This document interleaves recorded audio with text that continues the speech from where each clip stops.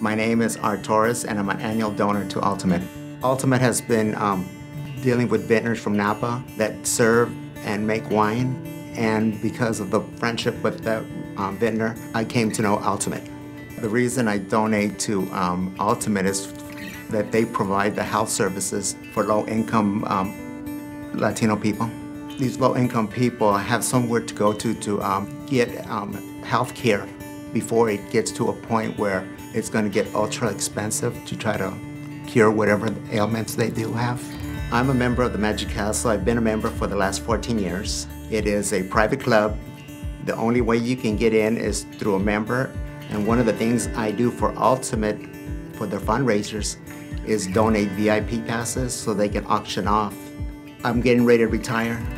I want to be a part of their outreach program so that I can be able to perform at maybe the hospitals, any of the outreach committee events that they seek magicians to go perform.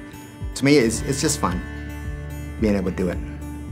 I love to give to AltaMed to create a healthier generation of kids.